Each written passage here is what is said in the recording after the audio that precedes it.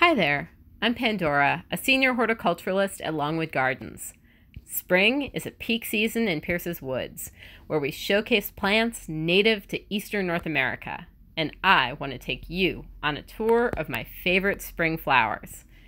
Spring Beauty is one of our very first native wildflowers to bloom here in Pennsylvania. It doesn't reach more than 6 inches, so you need to get down low to properly appreciate it. Spring Beauty's petals are often striped pink, and it has pink pollen, so the early native bees that come to visit end up covered in pink too. Virginia bluebells are in the same plant family as forget-me-nots and are one of my favorite spring flowers. Their pink buds open to blue flared bells. Dancing in the breeze, they are so cheerful on a blue sky day.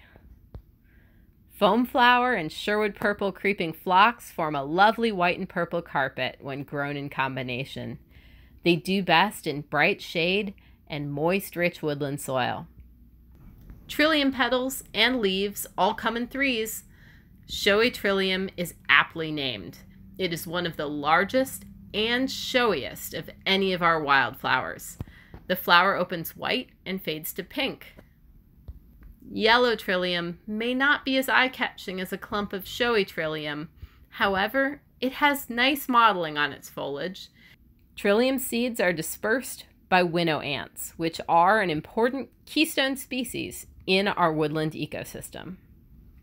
Thank you so much for joining me on this virtual tour of Peirce's woods at Longwood Gardens.